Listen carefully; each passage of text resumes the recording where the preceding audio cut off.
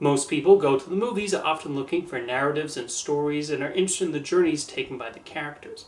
However, one of the great things about the cinematic medium is how it has the freedom to give the audience all kinds of experiences, and the concert film is an example of this, as it can allow people to see their favorite singers and musicians without the worry of trying to get concert tickets. Their musical performances are also preserved forever for future generations. What is usually regarded as the first concert film is Adventure in Music, released in 1944, which featured performances of classical music pieces. Reviews at the time were dismissive though, wondering why people would go to a movie to see a concert, and the movie appears to be lost. Short films are also commonly produced, featuring concert and musical performances. One of them, Overture to the Merry Wives of Windsor, featuring Johnny Green conducting the MGM Symphony Orchestra, even won an Oscar for Best Short Subject. A notable concert film is Jazz on a Summer's Day, released in 1959, and featuring a variety of jazz musicians. Filmed at the Newport Jazz Festival, the film allowed audiences to experience Dinah Washington, Louis Armstrong, Chuck Berry, and other talented singers and musicians. A pivotal year for the concert film was 1970. Woodstock was released that year, giving people all over the world the opportunity to see the famous festival, including the many performances. Running over 3 hours, the film was a big hit and showed the box office potential in recording and releasing concerts to the public. Woodstock also won the Oscar for Best Documentary Feature, in addition to being nominated for its sound recording and editing. The Rolling Stones released their own concert film, Gimme Shelter. While the intention was to show their concert at the Altamont Speedway in California, chaos erupted instead. The Hells Angels, who had been hired, served as security, but the large amount of drugs taken by the bikers and the audience led to fights, even when the musicians were up on stage performing their songs. Most producers would have probably elected to scrap the film, but that footage ended up being included, allowing for a real portrait of what happens when a concert does not go as planned, and Gimme Shelter is now regarded as one of the best concert films. Elvis Presley also got his own concert film in 1970, titled That's the Way It Is. He would follow that up with Elvis on Tour a few years later. Someone who also tried her hand at a concert film in the early 70s was Aretha Franklin. It was filmed at the New Temple Missionary Baptist Church in Los Angeles with Sidney Pollack directing. However, because Pollack could not use clapperboards for some reason, it became difficult to sync up the audio during post-production. The film was scrapped and the footage stayed in Warner Brothers vaults for several decades. Eventually, after editing, delays, and lawsuits, Amazing Grace was finally released in 2018. However, it probably would have made quite the impact in 1972 had it been completed then. Martin Scorsese, who is one of the editors on Woodstock, directed his own concert film for the band titled The Last Waltz. Despite some difficulties with the cameras and getting Bob Dylan to sign off on his appearance, the film was acclaimed as a great documentation of the band and the other singers who participated in this farewell concert. The 80s would continue to show the interest in concert films, especially with the rise of MTV. The most acclaimed concert film from that decade is probably Stop Making Sense, featuring a performance from the Talking Heads. Directed by Jonathan Demme, the film remains highly revered, and a recent re-release distributed by A24 has found success.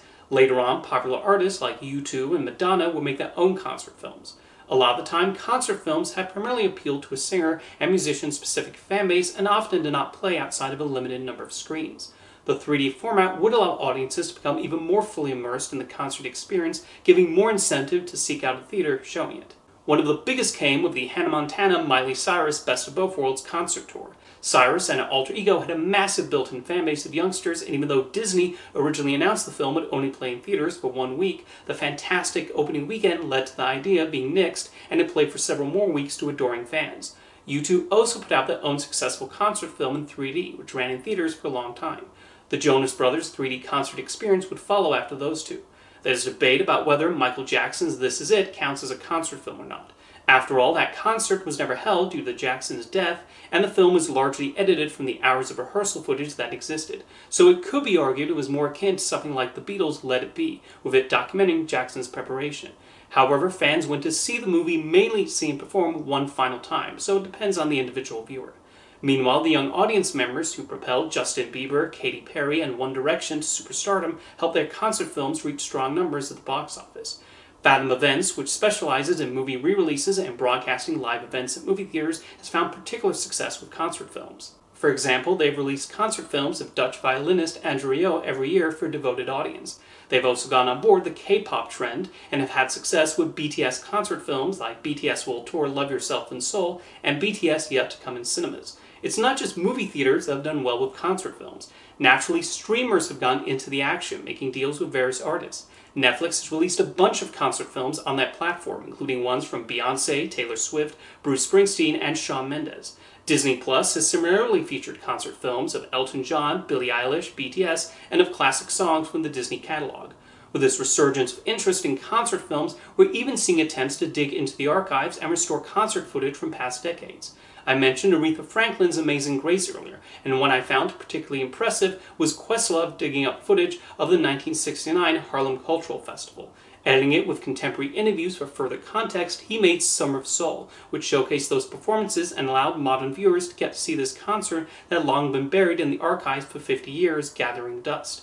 And for those efforts to bring this concert back to light, Summer of Soul would win an Oscar for Best Documentary Feature, a Grammy for Best Music Film, and several other awards. Of course, the most talked about concert film right now is Taylor Swift The Eras Tour.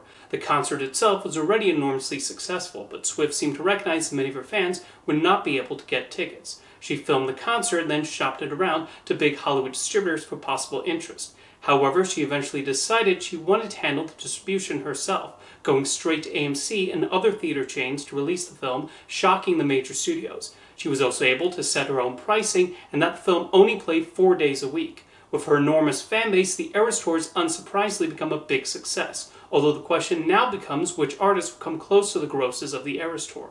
Beyoncé is using the same distribution method for her upcoming concert film in December, and like Swift, she is a singer with a massive fan base who will surely flock to theaters to see her movie. Who else can make concert films in the future? I know singers like Billie Eilish, Ed Sheeran, Rihanna, Olivia Rodrigo, and Selena Gomez have devoted followings. And of course you have singers and performers who've been around for decades and still have many dedicated fans, like Britney Spears, the Backstreet Boys, Paul McCartney, and Weird Al Yankovic.